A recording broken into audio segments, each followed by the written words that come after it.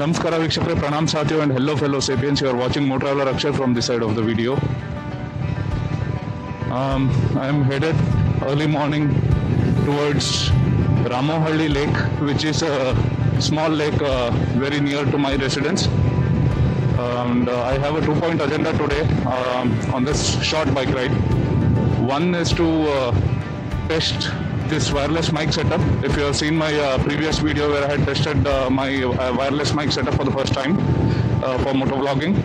So this is the second attempt with noise cancellation in a very windy situation. It's quite windy today, so I wanted to test out this wireless mic Holland Lark M1 with noise cancellation. So let's see how it performs. And the second point in the agenda is to explore that lake using my new drone which I have bought. So this would be kind of my practice flight. So let's see how it goes.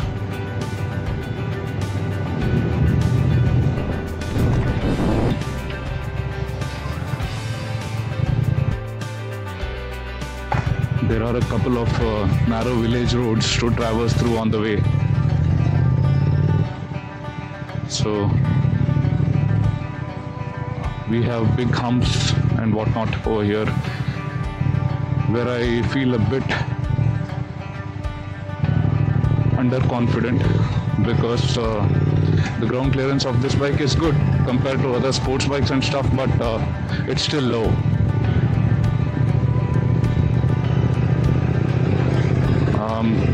I have a Triumph metal sump guard in place, so that keeps me out of the worry, but still it hurts the heart when something touches from beneath.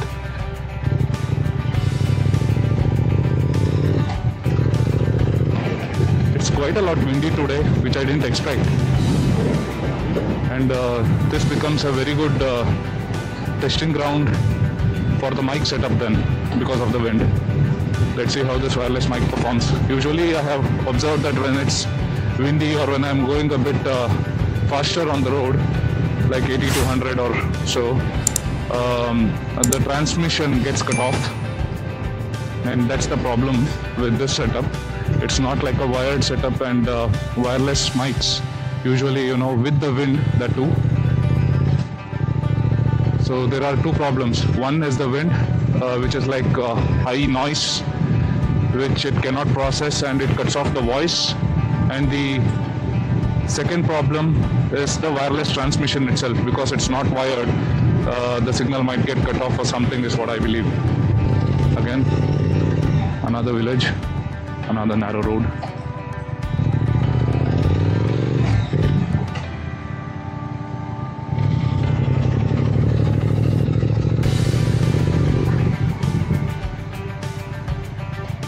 Wow, this is 90-degree turn. And another big hump. Oh man, so many humps. I think the lake is in sight now. Let's see. So I think there are two points where I can access this lake. The first one is right next to this main road, where I can just park here, get above the bund and have a look. And the other one is showing me a way around, which is a different point. Let me try the other point. Maybe it's a bit more private because this is way too much closer to the road. There will be a bit of a disturbance.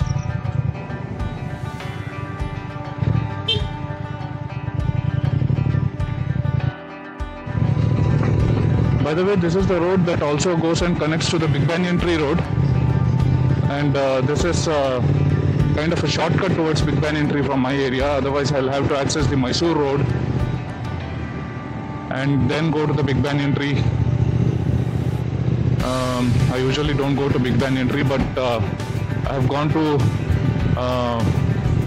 Manchanabele Dam a couple of times, which is a fun ride. Okay, I need to take a right here. Should be a small narrow road. Oh yes, it is. No, it's a wide road. and a concrete road. And now it becomes narrow. There are a couple of layouts being developed here, and hence it was wider to start with. So they must have gotten that done for their purpose of marketing their real estate. But this is a mud road, and I am off-roading. Yeah, a concrete road again, but this road has no access. Okay, the GPS says otherwise. Google Maps, you bring me to a situation again.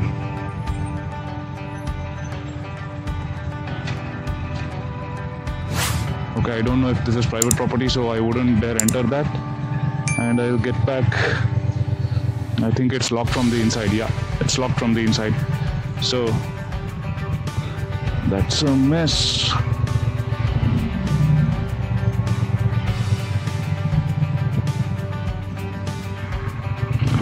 Let me go back. I found another mud road on my way, which definitely goes right next to the lake, and I think that should be private enough for me to fly my drone and practice. Let's see. I'm quite hopeful.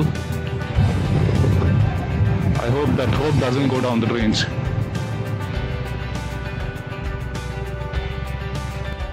This is bad. It was a good sunrise over there, which I could have captured on my drone if I was already up flying the drone by now.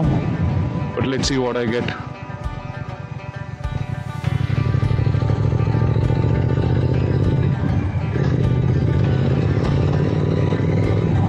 Wow, that's a beautiful sunrise.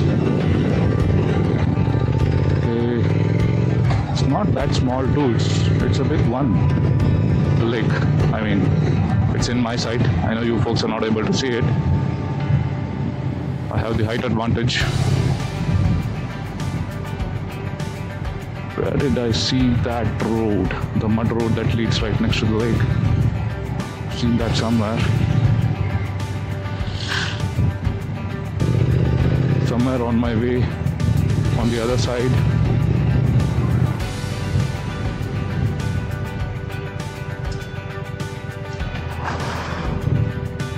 Yeah, this is the one. Okay. This is the one. Again, this is a mud road, but I think it's good at private access to the lake.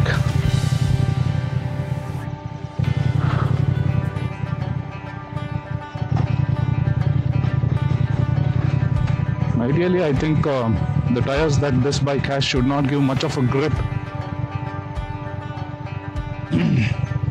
on these mud roads and gravel, but this gives good grip as far as I have experienced. Okay, this is a very, very dirty place, I would say. This is a very dirty place. It's full of garbage all around, but should serve our purpose anyways. Let's see. There are a couple of ducks swimming there. Looks good. This is the first move that I tried on my new drone out in the open. I am trying to mimic the drone moves that I learned from some of the YouTube drone tutorial videos. The drone that I have bought is DJI Mini 4 Pro. It is a very capable drone with 360-degree obstacle avoidance, but I am yet to experience that. So this is the move that takes the drone high and back at the same time while facing the camera towards the subject. This second move is just moving the gimbal while keeping the drone hovering at a specific altitude. This again is an easy move where the drone is rotated either left or right while it hovers at a fixed altitude. This move here is just increasing the height of the drone. This move again is a repetitive move where the gimbal is moved while the drone is at a fixed position. While the drone is being rotated, soak in the views of the landscape and the sunrise.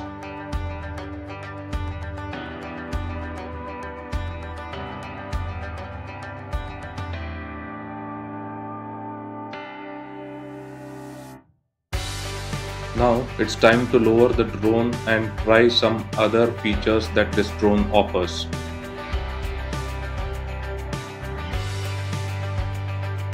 This here is active tracking the subject from the front.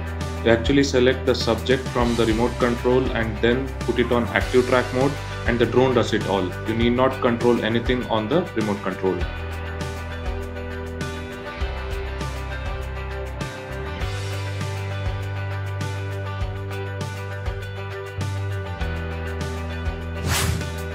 And now it's tracking from behind.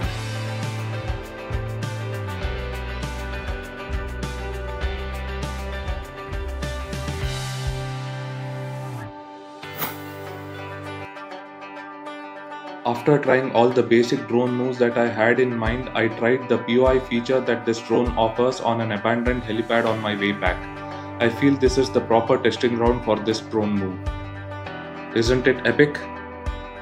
Let me know in the comment section below.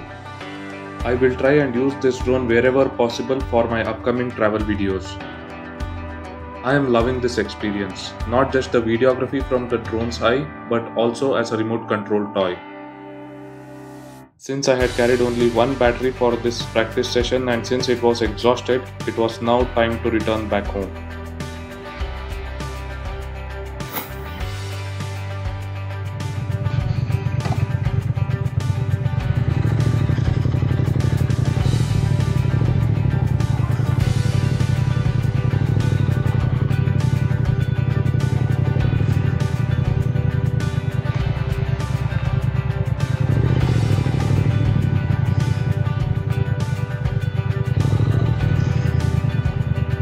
Not sure why this helipad was made, but it proves to be a very good shooting spot, and I like this spot. I have made some videos before on my channel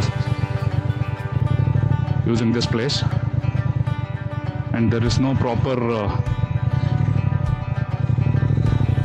road to the place, so you have to do all this gimmicks and stunts to get there, because the actual access road has been cut off for some reason over here, as you can see.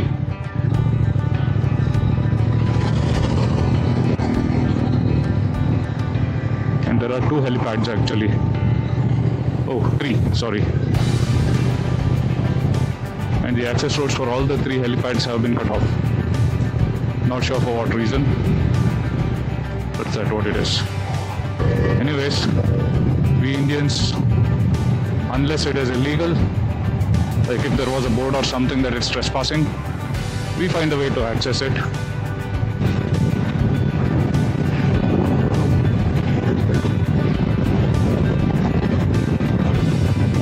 Anyways, it is now time to head back home, do some editing, and see how this practice session turned out to be.